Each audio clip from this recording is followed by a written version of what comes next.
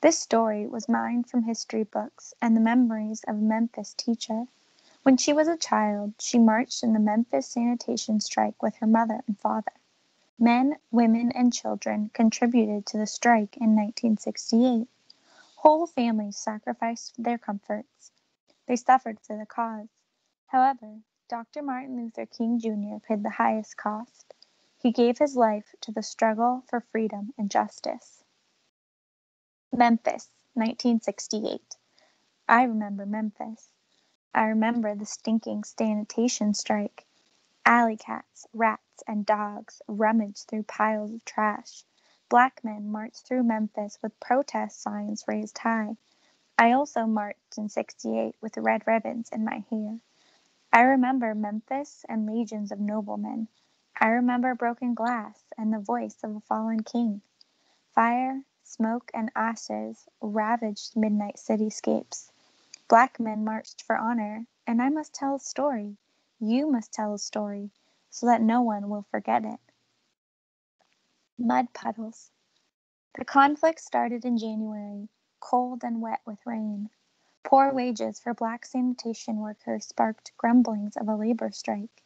In stormy February, death made the grumblings swell to a loud, blasting rage. I know. I was there as clouds covered the Memphis sky. I had skipped outside to splash and play on the sidewalk in mud puddles. Lorraine! Lorraine! Mama called my name. I could feel it. A punishment was on the way. But when Daddy ran up the porch, distressed and out of breath, Mama ignored my muddy shoes on her clean kitchen floor. Bad news traveled at lightning speed. There was a tragic accident on a Memphis garbage truck. 2 black men were working in the rain that never made it home for dinner. Their names still live with me. Echo Cole and Robert Walker dumped garbage with my daddy. Several Memphis garbage trucks were old and unsafe. The trucks were not maintained. According to my daddy, a packer blade malfunctioned, crushing his friends. Daddy told Mama, "It ain't right to die like that." Mama shook her head, and I saw a new storm rising up. I saw it in their eyes. Marching orders. Memphis sanitation workers shared one common trait. Like my daddy, most of the men were black. They carried rusted garbage barrels as slop dripped down their clothes. White managers called them ugly names, too ugly to repeat. The average pay for sanitation workers was $1.70 an hour. Daddy called it starvation pay. Even with a full-time job, he needed government help to buy groceries for our family. Sanitation workers formed a labor union to advocate their rights. Better pay seemed close at hand. The labor union encouraged better treatment and safety on the job, but the men faced opposition from Memphis Mayor Henry Loeb. Tall like a giant and stubborn like a mule, Mayor Loeb said no to a pay increase. He did not acknowledge the Workers' Labor Union, the American Federation of State, County, and Municipal Employees, Local 1733. To insult the men even further, Mayor Loeb gave little assistance to the Cole and Walker families. When they could take the abuse no more, 1,300 men deserted their garbage barrels. They organized a labor strike on February 12, 1968. In the morning and afternoon, for 65 days, sanitation workers marched 14 blocks through the streets of downtown Memphis. From Claiborne Temple to the steps of City Hall, they squared their shoulders, raised their heads, and carried their picket signs. My daddy marched in that number. He marched for better pay. He marched for decent treatment. My daddy marched for me. Winter blues. The strike crippled garbage collection with terrific success. Replacement workers operated 38 garbage trucks, while a whopping 180 trucks stayed parked at the city barn. Sidewalks turned unsightly by the end of February. Loose paper with crushed cans, empty boxes, and food scraps littered the Memphis streets. With Daddy on the picket line and less money in the house, he rolled pennies to pay our rent. The phone bill went unpaid. One week, we had no lights. And when classmates visited the candy lady on their way home from school, they bought cookies, pickles, and peppermint sticks. I walked home empty-handed. That year, when I was 9 years old, I learned what the grown folks knew. Trouble visits every life. But as strikers marched through sun and rain, help came in many forms. A group of Memphis preachers formed Community on the Move for Equality. Come. The organization used church donations to help strikers pay their bills. The National Association for the Advancement of Colored People, NAACP, organized boycotts to support the strike. My mama answered their call. In her right hand, she carried her boycott sign. In her left, she held my hand. Together, we marched past downtown stores with shiny storefront windows. Pretty shoes made me smile. But Mama's money stayed in her purse, and I wore old shoes all winter. Trouble. Every night, Daddy drove his blue jalopy to jam-packed rallies where strikers sang freedom songs. We shall overcome, we shall overcome, we shall overcome someday. Music lightened the heavy mood. Daddy clapped his large black hands. He also listened to Memphis preachers who plotted out strike strategies and delivered fiery speeches to encourage the striking men. As winter turned into spring, experienced union leaders with AFSCME flew into Memphis from Washington, D.C. They spoke with the striking workers as advocates and strategists. Still nothing changed. The mayor railed no to every labor request, and my daddy kept right on marching. One night, as I finished homework in the dark by fading candlelight, Mama pleaded, William, maybe you should quit the strike and go on back to work. Daddy hugged Mama tightly. Gladys, he insisted, we gotta hold on till the end. Then I heard him promise, trouble don't last always. Martin. My daddy was a sanitation worker. My mama was a maid. Neither one of them read very well or finished high school. Lifting garbage and cleaning houses was all the work they could find.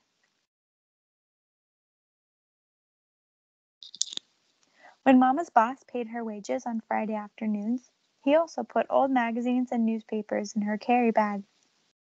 Mama gave the papers to me. I would read the headlines to both my parents and would follow the strike. I read the headlines that early March when strike negotiations failed. But as Daddy's soles wore thin on his mountain climb, there came a spark of light. Good news filled the air.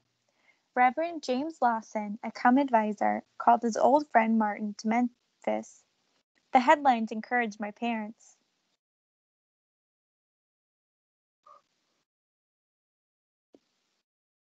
Daddy buzzed around the house. Dr. King is coming to town. Mama told Miss Brooks, our neighbor, Girl, I can't believe it. Dr. Martin Luther King Jr. practiced nonviolent protests. He was a champion for social change who marched for racial equality across Mississippi, Alabama, and Washington, D.C. It was his persistent demand for justice that inspired President Lyndon B. Johnson to help abolish segregation and sign the Civil Rights Act of 1964. Since Martin had conquered giants in the Valley of Injustice, Reverend Lawson believed his powerful friend could help the striking men. That was my silent prayer as I leaned against my daddy's knee and read the news out loud.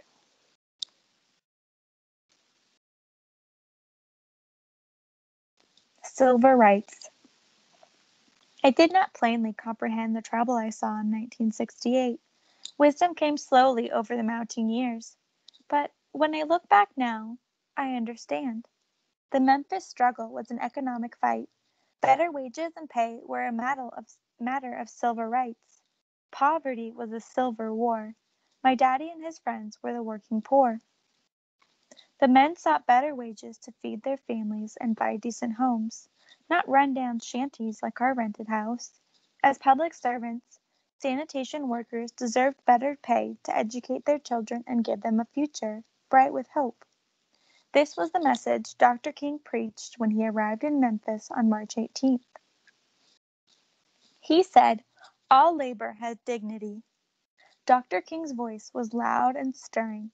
I listened with my parents from a crowded church pew as the famous leader drafted a plan to march in Memphis with the striking men. Dr. King set a date for March 22nd. Daddy leaned toward Mama's ear. He said, "We need everybody to march that day." Mama did not waver. She assured Daddy, "I'll take off work. You can count on me." Then Mama patted my hand and said, "We will take Lorraine. She can march with us." Almond. Yellow daffodils. 16 inches under snow. King canceled his march. Beale Street. I followed Dr. King during the nightly news on our black and white TV. As president of the Southern Christian Leadership Conference in Atlanta, Georgia, he cared deeply for America's working poor.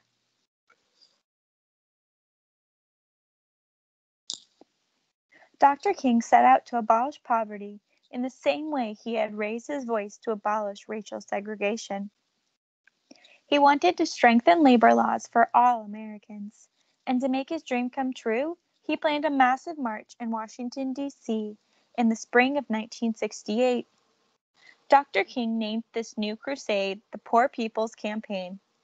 As he traveled the nation to promote his plans, Dr. King drew national attention to the Memphis strike. He called it a small conflict that presented a big American problem. From coast to coast, and especially in the South, public servants and unskilled laborers, like my parents, were often underpaid and reduced to poverty. When the strange snow cleared, Dr. King rescheduled his Memphis protest for March 28th.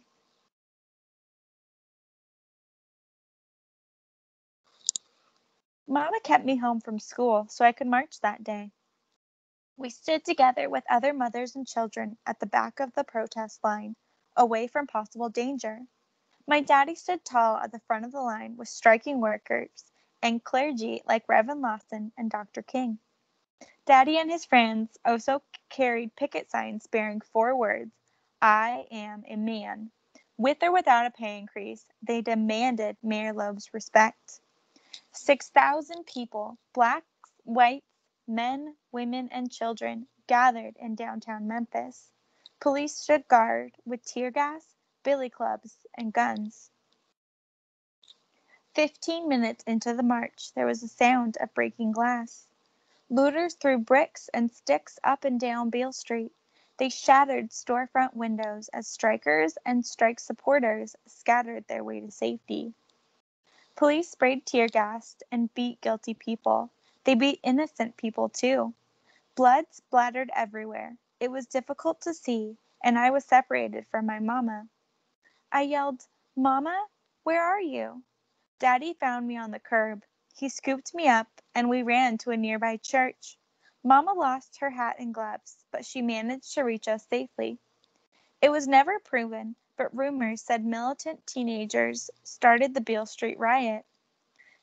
As for the Memphis morning paper, it called Dr. King a coward because he ran from the violence and was carted away to safety in a stranger's passing car. The news reports disturbed my father. He raised his fist and turned, fumed. "Dr. King is a bona fide man." Mama rubbed her feet and sighed. "Sometimes bad people mess things up for the good people doing good." Trucks and tanks. Mayor Loeb issued a state of emergency in response to the Beale Street riot. He imposed a 7 p.m. curfew and called 4,000 National Guard soldiers to patrol the Memphis streets in military trucks and tanks. The presence of soldiers restored the peace, but on the following day, the strike seemed to have no end. Mayor Loeb held firmly to his anti-union position, and workers continued to march. The sight of loaded guns did not send them back to work. From my bedroom window, I saw soldiers in big green tanks creep slowly up the street. I waved to my friend Jan, who sat in her window too. Nobody played outside that day. Fear locked us in our houses.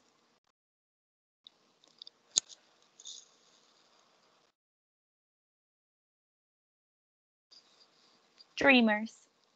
Dreamers don't quit. When challenges arise, dreamers keep on climbing. My daddy was a dreamer. Dr. King was a dreamer too. When the Memphis march turned into a riot, the disappointed leader left the city, but he promised to return. He promised to lead a peaceful march in support of the striking workers. And as Dr. King made new plans to protest, death threats rattled his ears. Somebody wanted to kill his dream of economic freedom for the working poor. Threats did not stop his mountain climb. On April 3, 1968, Dr. King kissed his wife and children. He left his Atlanta home and boarded a flight to Memphis. I was there on that stormy night Dr. King returned. Clouds blotted out stars in the Memphis sky. Wind whipped through the bending trees. My daddy beamed with hope when he told Mama, Dr. King is going to preach tonight at Mason Temple Church. In Daddy's blue jalopy, we sputtered through pounding rain. We chugged through bursts of lightning and the shrill of tornado sirens. When we entered the church, a preacher named Abernathy stood at the microphone. Ralph Abernathy was Dr. King's best friend. On that stormy night, he delivered terrible news. Dr. King was sick and resting in a motel room. Rain-soaked faces grumbled. My daddy did not drive through streets of rain for Ralph Abernathy. He came to hear Dr. King. As the crowd listened to speeches about the strike, I slept in Mama's arms. Kaboom! A voice like the evening thunder shook me from my sleep. It was Dr. King, like Moses on the mountain. He charged men, women, and children to make the world a promised land flowing with freedom and justice. Like a man preaching his own funeral, Dr. King used vivid words to paint the story of his life. He described his challenges and triumphs during the civil rights movement, and in the face of death threats, Dr. King spoke boldly. He encouraged Memphis strikers and strike supporters to march, boycott, and raise their voices for worker rights until victory was won. His voice boomed. I may not get there with you, but I want you to know tonight that we, as a people, will get to the promised land. The crowd rose with a deafening shout. My daddy yelled, Amen! My mama yelled, Praise the Lord! An old man hollered, We can't stop now! Dreamers never quit. Lorraine. My name is Lorraine, like the Memphis motel. Many years have passed, but the building still stands. The Lorraine Motel is a storied shrine. Dr. King shared his last meal and rested there on April 4, 1968. The leader spent his last hour on the second floor in room 306, where he talked with Ralph Abernathy and Samuel Kiles. They joked and laughed the way good friends do, and they spoke of plans for an evening rally with the striking workers. The laughter did not last for long. Evil showed its ugly head as James Earl Ray hunkered down in the open window of a boarding house. Perched 70 yards from the Lorraine Motel, the escaped convict pointed his rifle at room 306 and waited. He saw his target at 1 minute past 6. Dr. King stepped on the balcony where he greeted friends in the parking lot. Ray fired his gun, and a bullet pierced the dreamer's neck. News of Dr. King's assassination spread quickly. In Washington, D.C., Chicago, and Baltimore, young people expressed their grief with looting and raging fires. Mayor Henry Loeb called for the return of the National Guard. There was not much looting in Memphis, but a fire burned in me as I stretched across my bed and listened to radio station WDIA. Between finger-snapping hits by Aretha Franklin and James Brown, the blast disc jockey cried for the loss of Dr. King. I cried too when Dr. King was shot. I also wrote a poem in my school notebook. Writing served me better than breaking glass, and Mama posted my poem on the crumbling wall of our rented house. The King is Dead by Lorraine Jackson. Not long ago, there lived a king. He did not sleep in a castle. He did not wear a crown. He did not rule a royal court or ride in chariots. The king marched in the streets. He lived to help the poor. He lived for peace and love. Hate killed the king. The king is dead. What will the people do? Black Widow. Coretta Scott King flew to Memphis committed to a plan. Dr. King had pledged to support the sanitation strike with a nonviolent march. Despite her broken heart, Mrs. King and members of SCLC helped to keep her husband's pledge on April 8, 1968. The Memorial March served as a tribute to honor Dr. King's life. It also reminded Mayor Loeb that workers would strike and continue their upward climb until justice was received. In a wave of 40,000 people, I marched that day between my mama and daddy. Those who marched with us were ministers, labor leaders, political figures, entertainers, and everyday people from Memphis and around the nation. Nobody spoke a word. We raised our protest signs. Honor King, end racism, union justice now. Mrs. King marched from Memphis. Behind a veil of mourning, she buried her love in Georgia. Victory on a blue note. The Memphis sanitation strike ended on April 16, 1968. Mayor Loeb never bargained with the workers. President Lyndon B. Johnson sent James Reynolds, a top U.S. labor official, to negotiate a settlement. Reynolds brokered an agreement between the sanitation workers and the Memphis City Council. In the final deal, the city of Memphis recognized the workers' labor union. The men received a pay increase of 15 cents an hour, and they were promised job promotions based on merit, not race. I remember that glad day the stinking strike came to an end. It was the Tuesday after Easter. Daddy marched proudly into the house and smiled at Mama and me. He picked me up, kissed my face, and cried in Mama's neck. Mama squeezed us tightly as tears filled her eyes. So much was won. So much was lost. Freedom is never free. Mountaintop. Dream big. Walk tall. Be strong. March on. Don't quit. Never stop. Climb up the mountaintop.